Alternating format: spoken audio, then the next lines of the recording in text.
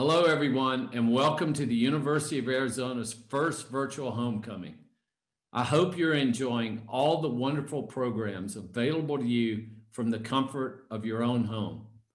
On behalf of the University of Arizona, please join me in welcoming Justice Neil Gorsuch to our virtual homecoming. Justice Gorsuch, it is an honor to have the westernmost member of the current court for this outstanding conversation, and we are incredibly grateful to have you here. This conversation with Professor Ellen Bublick is an incredible opportunity for our current students, alumni, and university community. As you may know, the University of Arizona has a strong connection to the Supreme Court justices from the West, notably reflected in the creation of the William H. Rehnquist Center on the Constitutional Structures of Government. Chief Justice Rehnquist taught a short class at the College of Law for years. Justice Gorsuch, please feel free to visit Tucson and the University of Arizona in person whenever it's convenient for you and safe to do so.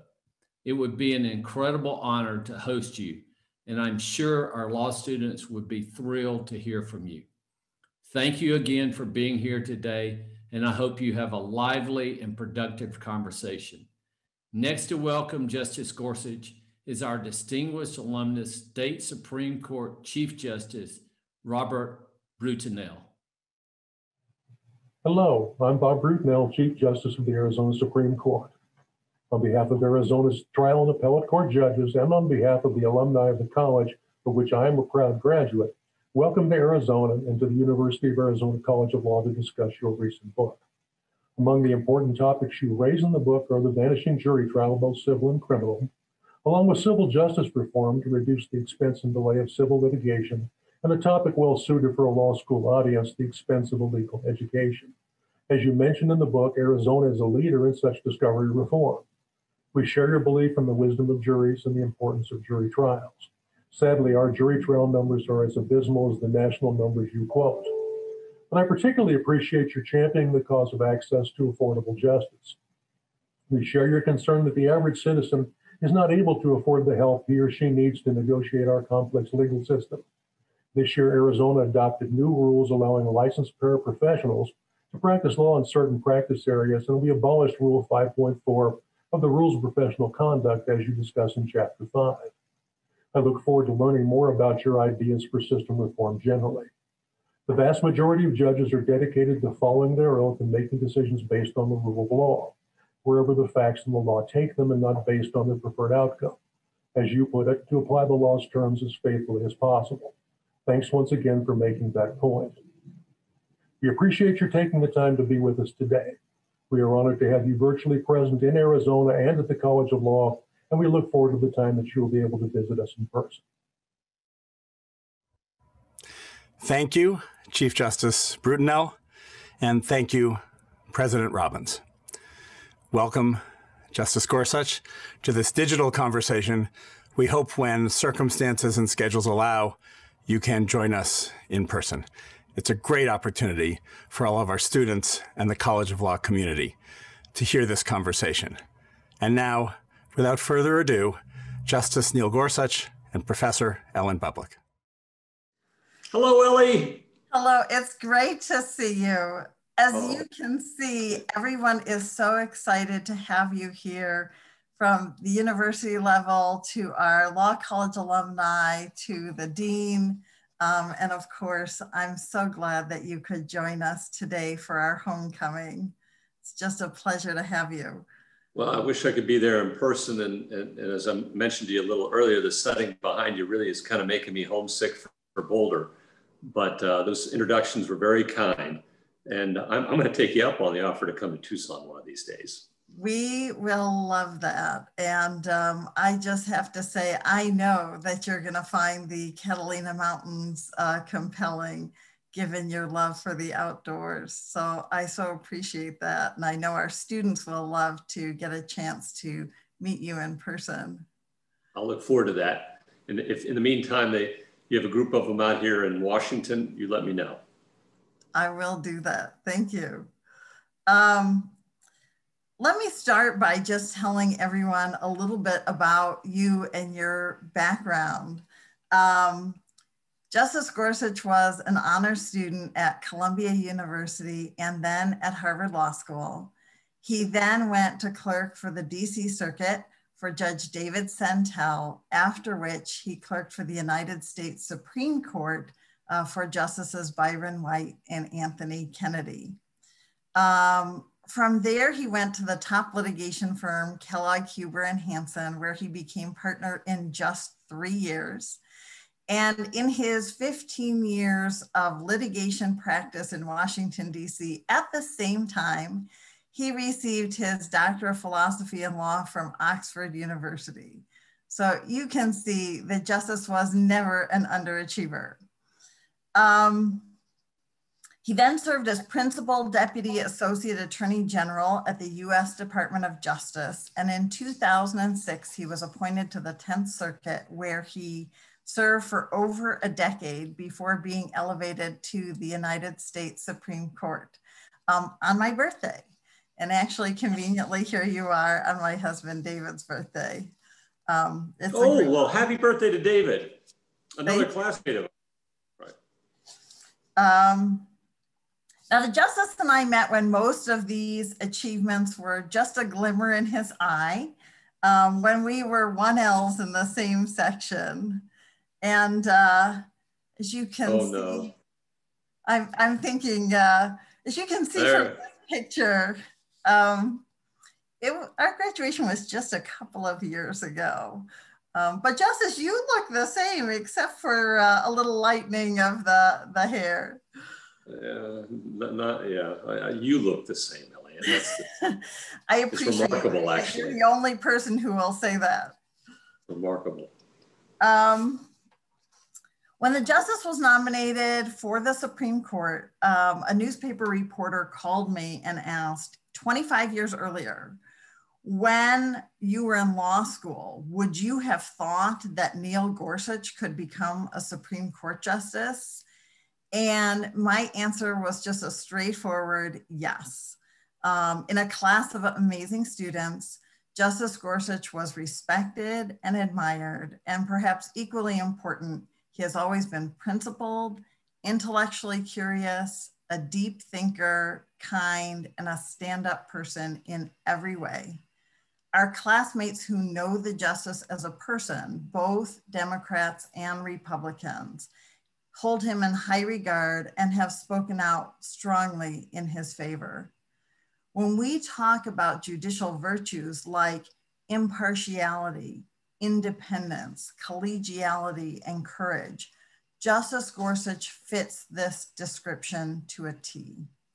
There are many challenges for online education in this unusual year when the pandemic has forced us to meet online, but an incredible silver lining is the chance to have you join our Arizona law community today to discuss your best-selling book, A Republic If You Can Keep It. Thanks to the chambers and the college staff who have made this meeting possible, and to the many, many Arizona law students, alumni, faculty, and staff who have come today to listen to your views. Let me begin with a subject that's very important to the college and to our state, access to justice. As Chief Justice Brutinel mentioned, the Arizona Supreme Court has been a leader in access to justice reform, such as allowing alternative business structures and permitting limited forms of practice by non-lawyers. In addition, the University of Arizona James E. Rogers College of Law was the first US law school to offer a bachelor's degree in law, which has become a pipeline into the legal profession for first-generation college students, women, and students of color. And Justice, I wonder if you could tell us about your involvement in issues of access to justice and why this issue matters to you and to the courts.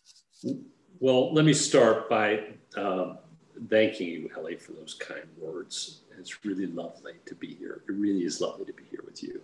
It always is. And I want to thank the Chief Justice and the Arizona Supreme Court for being leaders in this area.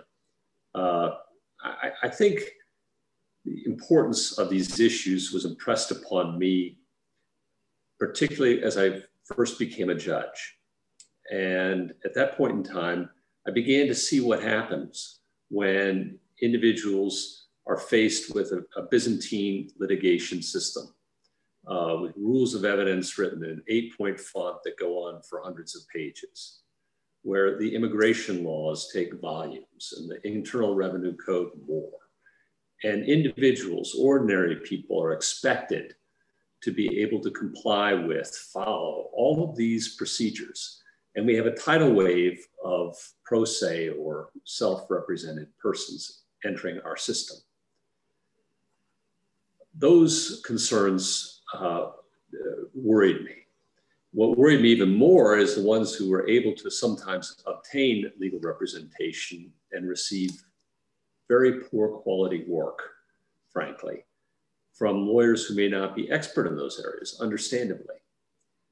And it occurred to me, the more I thought about it, that maybe we have to look at ourselves as a profession for some of the responsibility for these sad circumstances. After all, we're a self-regulated profession.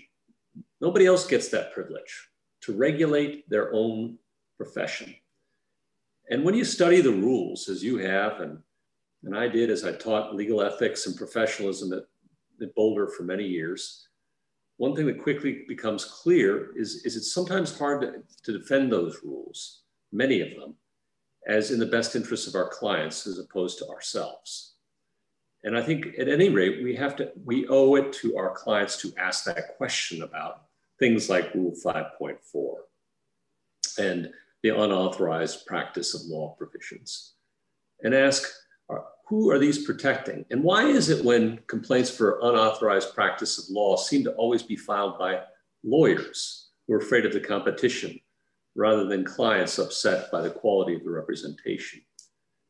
Perhaps sometimes your best representation isn't by a 1-800 lawyer, but by someone who may be a non-lawyer who's particularly expert in that area. Somebody who's been through the system of seeking Social Security disability benefits, a parent who's been through an IDEA proceeding for a disabled child before. Perhaps that person is better than somebody who has no experience in that area, but who happens to have a JD. So those were some of the kinds of things, Ellie, that caused me to get interested in and start advocating and writing about these issues. Your own family has 3 generations of lawyers. What do you say to the lawyers who worry about these kinds of changes and their effects on legal practice and legal education? Well, I'd say, first of all, can you afford your own legal services? I can't. I couldn't afford my own hourly rate when I was a lawyer. And I sure as heck can't afford it now on a government salary. And if that's the case, you have to ask yourself if something's upside down here. And with legal education, you have to ask some similar questions. You know, why is it that, putting aside Arizona, basically legal education in America is a single commodity item? There's one postgraduate 3-year JD program, and it looks pretty identical whether you go to school in Arizona, Colorado, Michigan, or Montana. That's kind of unusual. I mean, it sort of reminds me of Henry Ford back when he had a monopoly in automobiles. You can have any color car you want so long as it's black. Diversity of product, diversity of services tends to serve consumer welfare better than a monolithic structure. And so I sometimes wonder whether we have to ask ourselves, are we serving our clients the way we should? Or are we just perpetuating the status quo that we've always been so comfortable and familiar with? And I think for lawyers, you might want to welcome the opportunities that would come with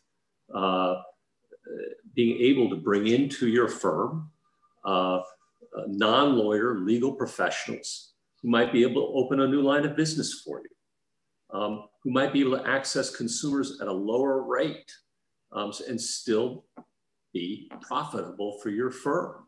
in new business areas. Alternative business structures, which Arizona is experimenting with, have been experimented with in England, and they've been enormously popular. And they've really helped consumers, average middle-class consumers, receive access to justice in a way that they have not been able to before. It's a business opportunity, I could say to your lawyer friends, Ellie, if I had to.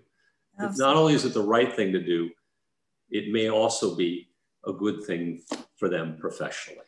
Yeah, and that focus on client opportunities really appeals to the highest and best in our legal calling, which is really to serve the legal needs of the people. So I so appreciate your thoughts. I want to switch to questions of equity.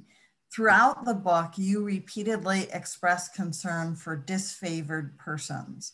Why is that concern important to you? And how do you think the legal system can ensure that it doesn't favor certain persons or classes of persons? Well, Ellie, I think maybe the most profound guarantee in all of our law is the guarantee of the equal protection of persons. Right? And that guarantee is chiseled above the front entrance to this building. It's embodied in our 14th Amendment. It took a civil war to win. And the notion that no one is better than me, no one is worse than me, no one's above the law, no one's below the law. It is an incredible idea in the history of law and the history of mankind. And one of the great privileges of being a judge, I don't have a client. I don't have to worry about billable hours. I just get to come in and make sure that the promises of the law are realized for everyone. And frankly, there are plenty of people who are capable of ensuring that their rights will be vindicated in courts of law and outside of them. The greatest thing that we do as judges is help make that promise of equal protection or equal treatment real for the people for whom that is not obviously going to happen. The United States government comes in here, as it did this week, as it does often, on equal footing with an undocumented alien seeking admission to this country. They're treated exactly the same. It doesn't happen in many places in the world. And it hasn't happened in many places in human history. And to be part of that, a small cog in that machine, is what gets me up in the morning. It's an incredible opportunity. And it's also an awesome responsibility. And I wonder, you know, you express in your book admiration for judges like Judge Waring in South Carolina, who you say stood firm against popular pressures in early civil rights cases that deeply challenged segregated society in his home state of South Carolina, and Justice Harlan's dissent in Plessy. But you also take note of some major mistakes the court has made, as with Justice Taney and Dred Scott, or Justice Black in Korematsu. How do you know in real time if you are making the right decision?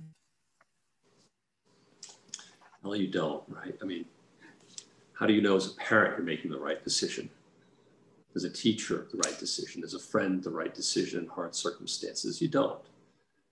The best you can do, I think, is to ask yourself what your motives are in reaching the decision you're reaching, and always question them, right? Am I doing this for me? Am I doing this for my own preconceived notions, or am I trying to do this according to the law as best I can, right? Putting all that other stuff aside, as a good friend would, right? Am I coming at it from my perspective, or am I trying to take into account my friend's particular circumstances, his values, his needs, her particular circumstances? And I think a judge in the judicial process, it's the same thing. We put on that robe to remind us it isn't about us, right? we should be pretty anonymous in this process, and that we're trying to make real the promises in the written law in the real world for real people on equal footing before us. And in terms of Plessy and Dred Scott and Korematsu, I think it's easy to look back and say who was right and who was wrong. And you'd hope you make the right decisions. And I think if you follow the judicial process, and if you really do try to follow the law, rather than worry about external political factors or external pressures, right? And Dred Scott, I'm sure Chief Justice Taney thought his solution was a way to help avoid a civil war. He invented a substantive due process right to own a slave in the territories that Congress couldn't regulate or dismiss. That was really the first abandonment of the original meaning of the Constitution in a serious way by the Supreme Court of the United States and the creation of substantive due process doctrine. I don't doubt he did it thinking he was dealing with an important exigent problem. And I don't doubt Justice Black and Korematsu thought much the same. But if you can manage to put those things aside and look at the law dead on, you're going to come to the conclusion, as Justice Harlan did in Plessy in his sole dissent, right? That it's pretty hard to reconcile the idea of segregation with the equal protection of the laws, or with Justice Jackson and Korematsu, or with the dissent in Dred Scott. So it's hard, and there are no guarantees.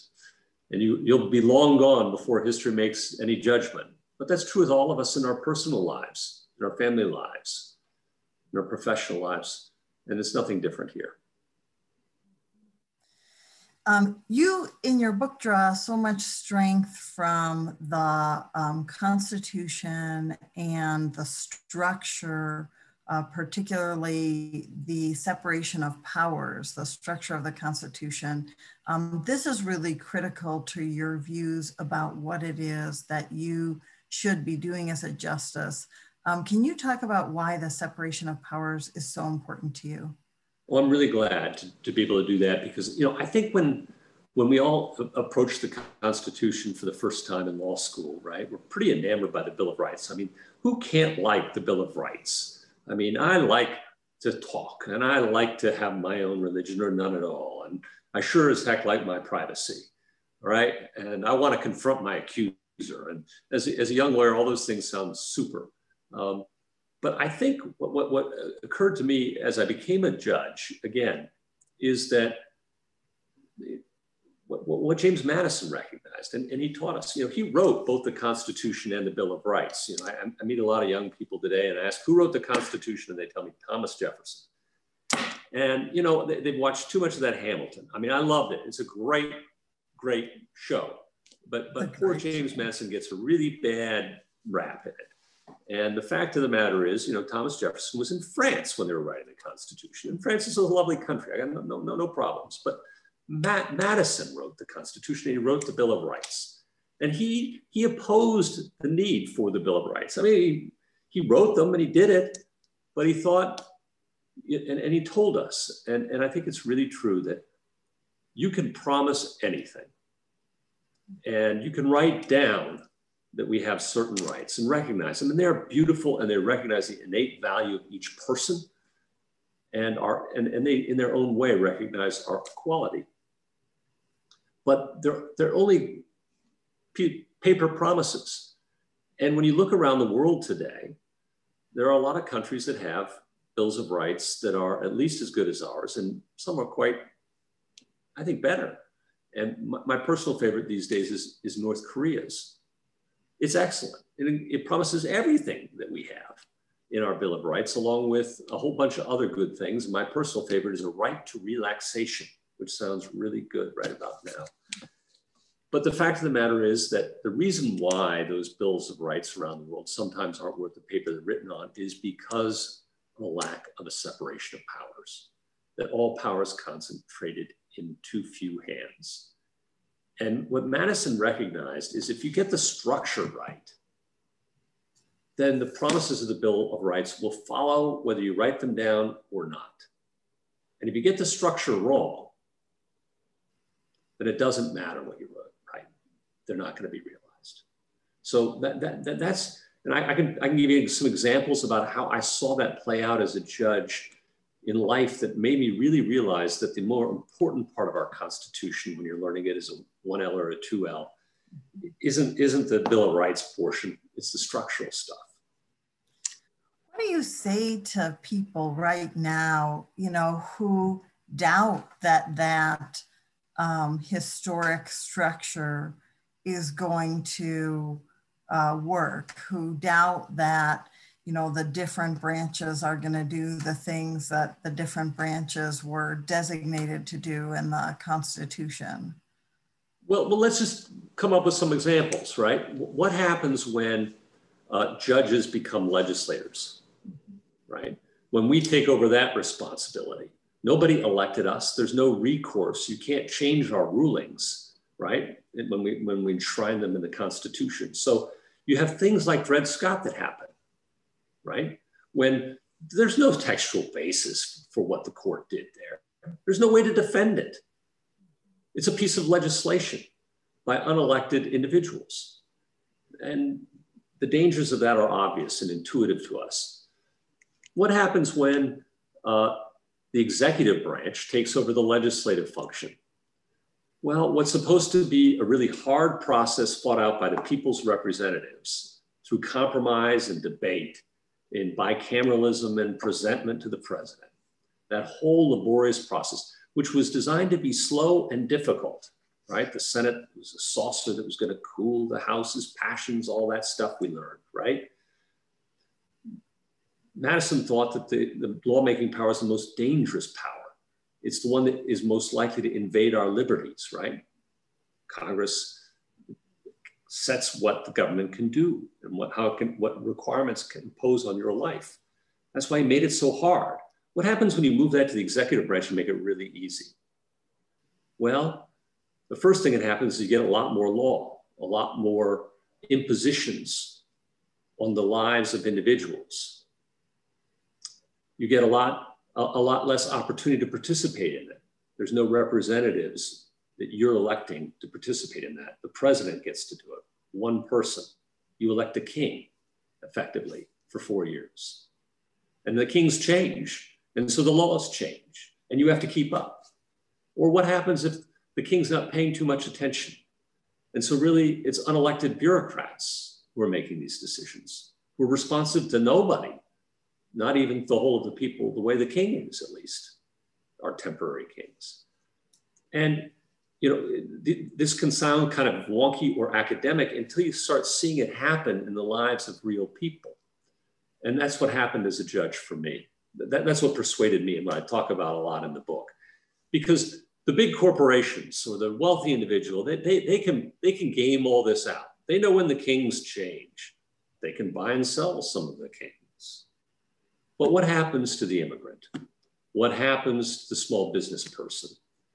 What happens to the individual who's subject to tax regulations, Social Security disability, benefit regulations, the veteran seeking his due? Those people can't keep up. Those people cannot follow all of this, and yet they're expected to. And they're the ones who get caught up in the law. And I'll give you one example, I can give you millions of these. Well, dozens and dozens of these that I saw as a judge, as a workaday judge in the trenches of the law in Denver for 11 years. And it persuaded me that this separation of powers is important. I'm not saying we go back to the horse and buggy days of the 1790s. Nobody's suggesting that. But that maybe we should just at least think about some of these things. Here's my example, one example. A small company called Caring Hearts provided home care services for the disabled and elderly under the Medicare provisions, you know, contracted with Medicare. The government accuses them of fraud. And as you know, when you're accused of Medicare fraud and you're a Medicare provider, that's it. That's a death sentence to your company and your employees, and everyone's gone, and you're just out in the industry. I mean, There's no coming back from that. They fought the charge for a number of years. It went through all kinds of administrative proceedings, laborious administrative proceedings, through the courts, finally up to the 10th Circuit. We're talking years. And finally, one of my law clerks comes to me and says, hey, Judge, you know, Medicare publishes a new book of regulations every year. I said, yeah. You know, there are about 37,000 new documents that they produce every year that Medicare providers like Caring Hearts have to follow. That's a lot of law. I said, yeah. I said, well, you know, I went and looked, and it seems like the provisions that the government's saying that they violated didn't exist at the time they provided their services. And I said, I can't be. I mean, the government wouldn't do that to somebody, and we wouldn't have gone on for all these years. Somebody would have figured that out. Nobody had. My law clerk did. And it turned out even the government was so confused by the amount of law it was creating at a bureaucratic level and enforcing small businesses and individuals to comply with, that even it was confused. So those are some of the consequences in the real world for people when our separation of powers gets mussed up. Yeah. I want to bring another person from the Arizona law community into our conversation here and go to a question from my former student, Arizona Court of Appeals Judge Maria Elena Cruz, who's been instrumental in a number of justice initiatives here in Arizona.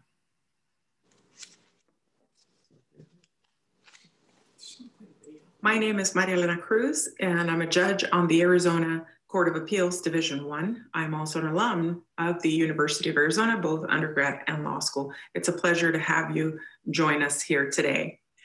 My question for you, Justice Gorsuch, is, in Gutierrez Brizuela v. Lynch, a 2016 case out of the 10th Circuit, you wrote a concurrence where you referred to the doctrine of Chevron deference as permitting executive bureaucracies to swallow huge amounts of core judicial and legislative power and concentrate federal power in a way that seems more than a little difficult to square with the Constitution of the framers' design.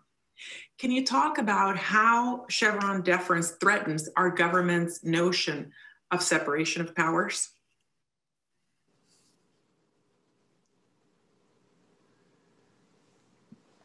Ellie, that's one of your former students? That is from not even my first class, but a few years ago. Aren't you? Isn't it just such a joy to see your former students go on to do such things and to be such participants in our public life? I mean, it's one of the great joys of my life, and I know it must be yours. I always say the only people I like as much as my current students are my former students. Right. Well, it's a great question from Judge Cruz, and I appreciate the opportunity to talk about it. So first of all, what is Chevron deference, right? I mean, not everybody follows this stuff, but it's just simply a judge-made doctrine that says when the law is ambiguous, then the tie goes to the government. Any reasonable explanation of the law that the government can come up with, we judges will defer to. And I have criticized that doctrine, and I stand by those criticisms.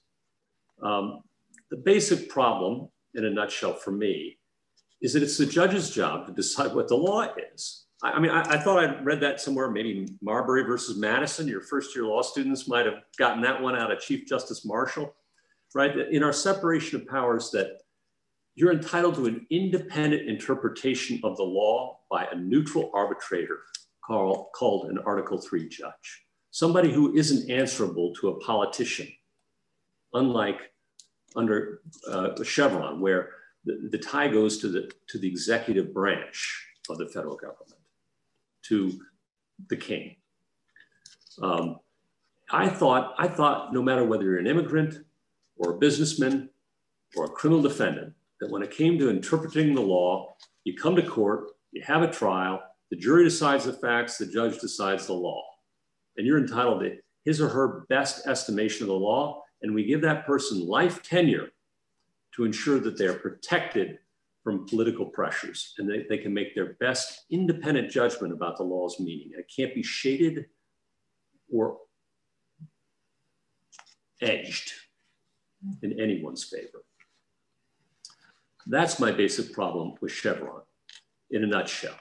Now, who does it really matter to? And I think this is what maybe Judge Cruz was getting at. The case that I wrote about involved an illegal immigrant to this country who was seeking admission to this country.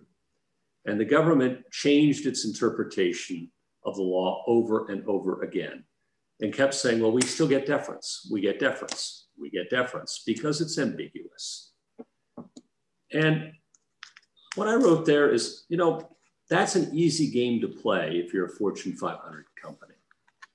And the regulating part of the federal government is one of these glass revolving door places where you send in your lobbyists during your favorite president's term.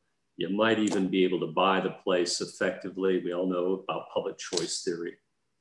And in any event, you can predict and control a lot of your behavior around changing administrations and what they're going to do in terms of shading ambiguous statutes to make sure you can deal with it. Who can't? And who can't do those things? It's the average person. It's Mr. Gutierrez. And to me, the judicial oath that I am supposed to apply the law without respect to persons means that I owe Mr. Gutierrez my best independent judgment, and especially Mr. Gutierrez. You talk in a number of places about the importance of notice to litigants, to the people, about what the law is. And I wonder, you know, you're talking about originalism and textualism in part, not only, but in part, having some of those notice features. I wonder if you could tell me a little bit more about your views about originalism and textualism, and, you know, maybe a little bit about some of the concerns that people have about originalism, that this does get us back to the horse and buggy days, that, you know, aren't some of those cases like Plessy really a product of originalism and the like? Well, I'm delighted to have the opportunity to talk about that. So what is originalism? What is textualism? Let's just start there. It's just simply the idea that a judge should try to apply the law according to the meaning that it had, according to the public meaning, original public meaning it had when at the time it was enacted. And when you think about it, that's pretty much how we interpret most texts, right? When Shakespeare speaks of whether somebody will let him, you know, are you talking about permission, or is he talking about let as in tennis, where something gets missed? We have to go figure out what it meant in that context at that time, that word.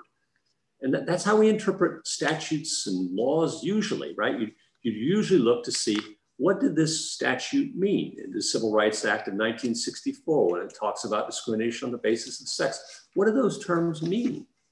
So it's really the standard way of interpreting legal texts forever. Is it horse and buggy? It certainly has a bad name, right? I mean, it's bad, poor branding. Originalism is actually a tag that somebody came up with who's opposed to the idea of originalism. So I'd say maybe we haven't been great in our marketing. The alternative is something called living constitutionalism. Well, now who wants a dead constitution? I don't want a dead constitution. That sounds bad, right? I don't want powdered wigs, despite my gray hair.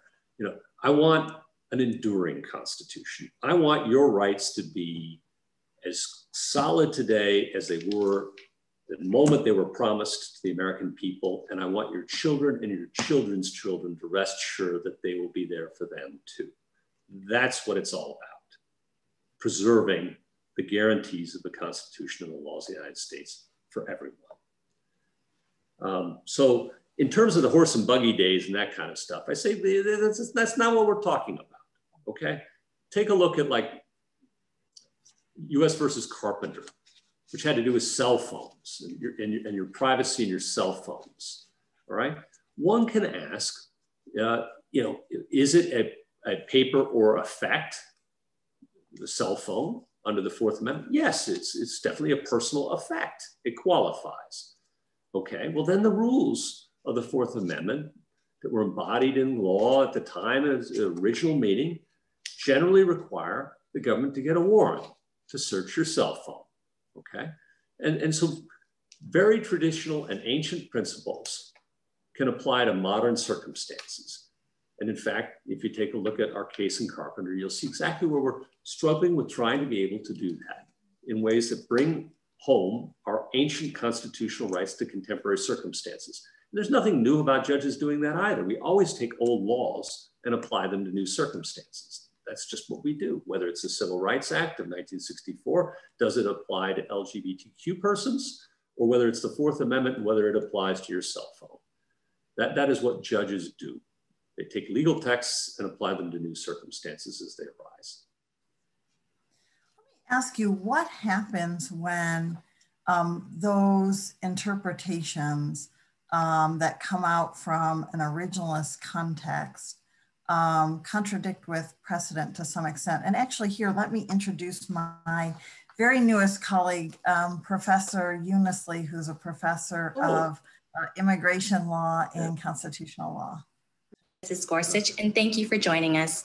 I had the good fortune of meeting you at the Byron White Courthouse in 2006 and recall well your kindness to all of us Denver clerks. In reading your book, I was struck by your sense of obligation to history and future in your section on the art of judging and in your essay on precedent. Among other reasons for respecting precedent, you write, quote, "A good judge recognizes that existing judicial precedents reflect the considered judgment of judges who have come before and sometimes embody the settled expectations of those in our generation. But there can be tensions between stare decisis and the originalism and textualism you espouse in your book and other writing, stressing fidelity to the text of the Constitution and statutes as written. Can you remark on the role of stare decisis within an originalist and textualist jurisprudence? Are there circumstances where settled judicial understandings might stand even when an originalist or textualist reading would reach a different conclusion?"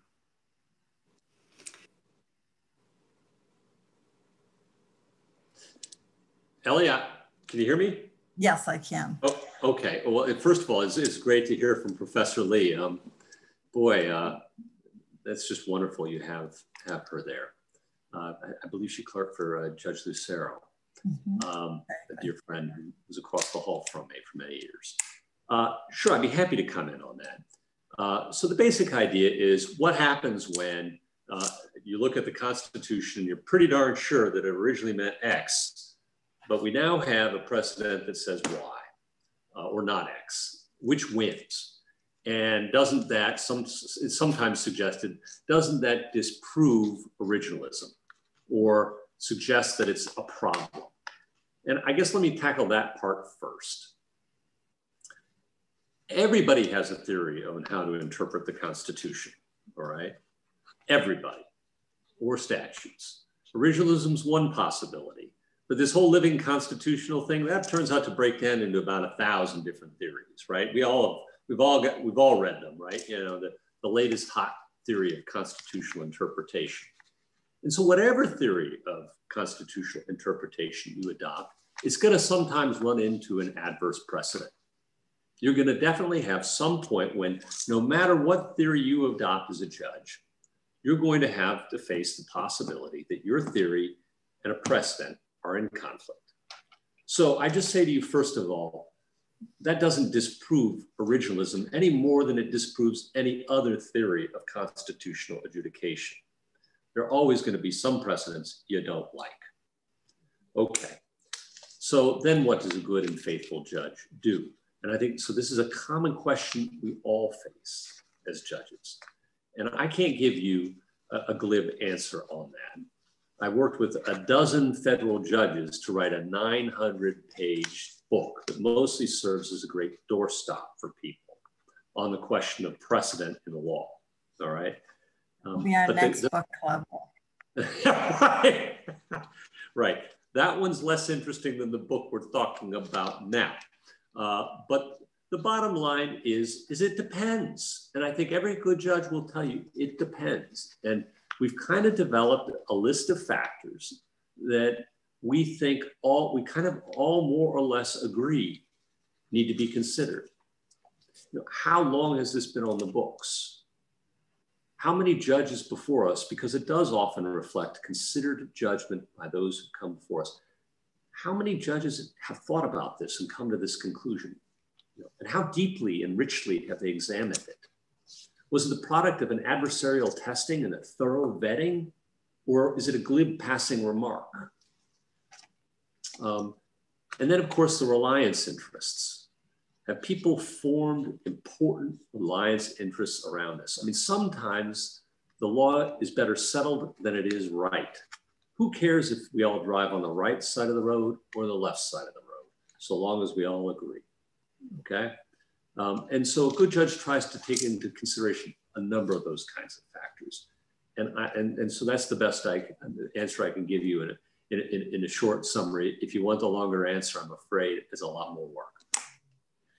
Well, you know, you are always a principled person. One thing I always know and think about with respect to you, and you're talking about these principled considerations developed with collaboration and thought. Everywhere in politics and in the media now, we see all kinds of assertions about judges and justices as political extensions of the presidents who appointed them. And your book is very critical of that idea that judges are just politicians in robes. How do you convince the American people that judges aren't and shouldn't be just political extensions of? Ellie, I lost you there, but I think I know what your question was. Can you hear me now? All right. Yeah, I can. I'm sorry, for some reason Okay. So that's why I wrote this book that we've been talking about. During my confirmation process now about 4 years ago, I was just really surprised, deeply surprised. And maybe that's because I've been, you know, in my monastic hole as an appellate judge for so long, surrounded by great lawyers and judges, and the Denver legal community, which is just a wonderful place to work. But I was deeply surprised by the number of people, good people, who took that view that you know, you're just a politician in a robe, and your job isn't much different than those on Capitol Hill across the street here. And it's all just politics by extension. And you know, Ellie, if I believed that, I would have hung up my robe a long time ago. It's just not, it's not as a lawyer, what I saw out of judges and juries day in and day out when I was a trial lawyer in the trenches of the law. All I wanted was a fair shake for my client before as neutral a judge as a judge could try to be, and an honest set of 12 citizens from the community. And that's what I've tried to be. And what I see other federal judges across the country try to be day in and day out in cases big and small, and most of which don't get any attention at all. And you know, it really does work. Our rule of law in this country is miraculous. And I don't think we appreciate how lucky we are sometimes in it. It's the envy of much of the world, and it is for good reason. It isn't perfect, and I'm not here to tell you, you know, that it is. And I'm not here to tell you that I don't disagree with my colleagues sometimes. We do. We disagree about questions of law, using sometimes different theories on how to approach law, but it's not politics by another name. And sometimes I try, and one thing that helps me is to try and step back sometimes. And I talk about some facts and figures, and I hope you'll let me bore you for about another minute on them. But this kind of sometimes gets the wheels spinning with some of the students I teach. So in America, there are about 50 million lawsuits we file every year. in a country of 330 million people. That's a lot of lawsuits. And I'm putting aside your traffic tickets and your speeding tickets, okay? We're talking about real lawsuits here. And then in the federal system, out of those 50 million that come in within the federal system, about 95% are resolved by the trial judge or a jury without further appeal. Now, I represented a lot of losing parties from time to time, and any lawyer who hasn't been practicing very long. And what they'll usually tell you is something like, that's a crazy judge, and the jury got it all wrong. But I'm not going to bother appealing because they may not put it in exactly these words. But I got a chance to be heard. My story was told. I had my day in court.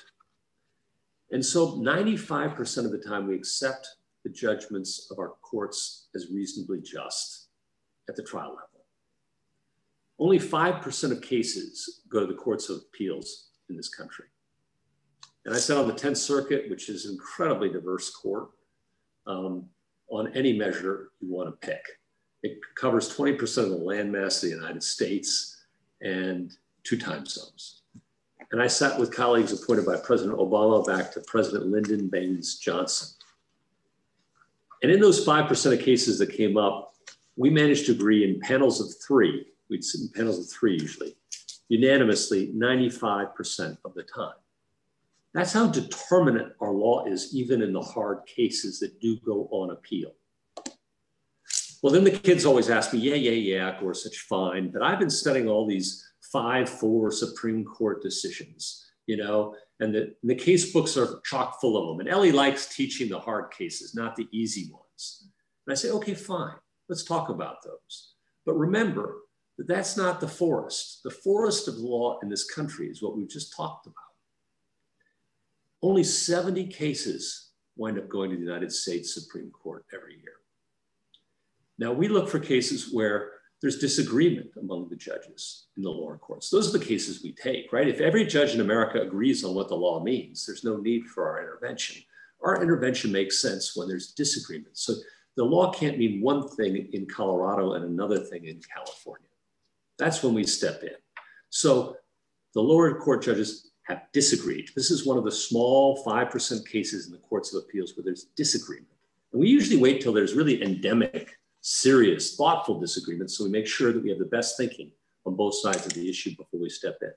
70 cases a year, that's it. Now I sit with 9 judges, not 3 anymore. And I'll bet, Ellie, when you try and get 9 of your colleagues to agree on where to go to lunch, you have some difficulty.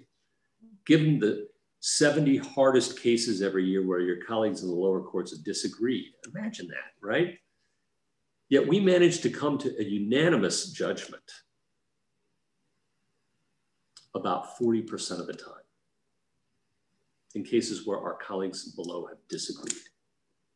So, that's the treat of the Supreme Court. And then the kids say, yeah, but what about those 5-4 decisions? We haven't talked about those yet. And I say, okay, fine, all right. Now we're down to the pine cone, maybe, okay? That makes up about 25% of our docket, maybe 33% in the year. And last year, I don't know the number, but the year before I do know the number, there were 10 different combinations of justices in those 5-4 decisions. You don't hear about that every day, do you? And then let's step back one layer further and then I'll stop. Those figures, the 40% figure about unanimous judgments and the 5-4 decisions about 25 to 33% a year have been constant since about 1945. There's nothing new, nothing new. And back then, the Supreme Court, Franklin Delano Roosevelt had appointed 8 of the 9 justices of the United States Supreme Court. Today, I think there are 5 different presidents appointed us, and we're doing just as well as they did back then. That's the rule of law in this country. That's the true story of the rule of law in this country. And I think it's something we should all be very grateful for and proud of. You talk about what a collegial and collaborative environment the Supreme Court is. Since the time that you arrived, Justice Kennedy retired and Justice Ginsburg passed away. And I wonder if you could share what you miss most about having these colleagues on the court. Oh.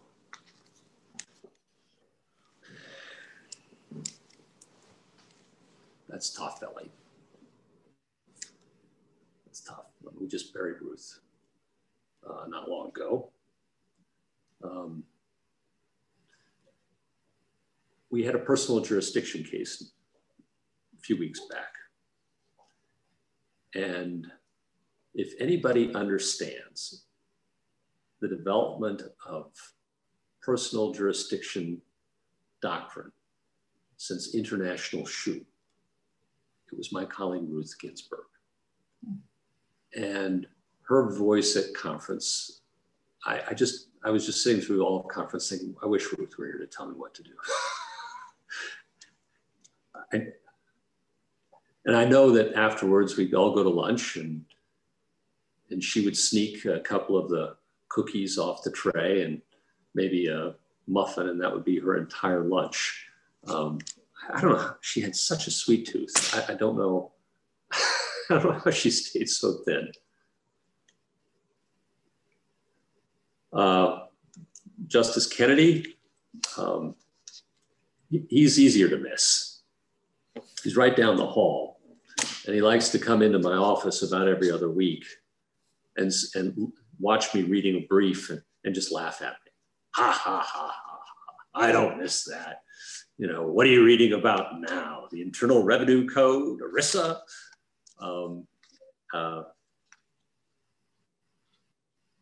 He is a gentle man, even in his ribbing. It's amazing that you were able to serve with the justice that you clerked for, and that's historically the first time that's happened. You're the only justice from the Western United States. You studied history and philosophy in addition to law. You were a litigator, a government lawyer, an appellate court judge. How have your own experiences shaped the way that you look at legal issues? Well, I mean, we're all products of our own environment. And Arizona is blessed with one of the great two of the great Western jurists of this court. And, you know, one of my great heroes is Sandra Day O'Connor. And, you know, we've been talking about things that she loved and cared about: civics, civility, access to justice. I mean, these were all things that she talked about, worked on her whole professional life. And from one Westerner to another, I just say thank you. And we're trying our best to carry on some of those traditions. But, you know, how does an individual justice's experiences affect his or her jurisprudence? I leave that to the professors to explore, Ellie. You can make surmise that's the whole. There's a whole industry in that. I wouldn't want to purport to get in the way. Yeah. Well, in tort law, I mostly focus on the state, so I'll leave that to a few other professors to look at. But let me just say that Justice O'Connor also taught a number of courses at the University of Arizona in the time that I've been here. And I want to add to you know, the list of dignitaries who would love to have you come, whether to just to speak, to visit, to teach a class, to come to Tucson and to join us so we can have a longer conversation. I have about 100 questions that I still want to ask you, and that some of our students and faculty wanted to ask you. And so I'll just invite you to continue this conversation as your schedule allows, and come join us here in Arizona. Well, I look forward to the opportunity when the world allows us all to get together, Ellie. I really do. It won't be too soon. And, you know, you don't have to sell me on Arizona. I mean, that backdrop again just reminds me of the Flatirons of Boulder and home. That speaks home to me. Thank you. Thank you for the opportunity to spend a little time together this way. Really enjoyed it, Ellie. Well, thank you so much for joining us. And I just appreciate your time, and to be continued. To be continued.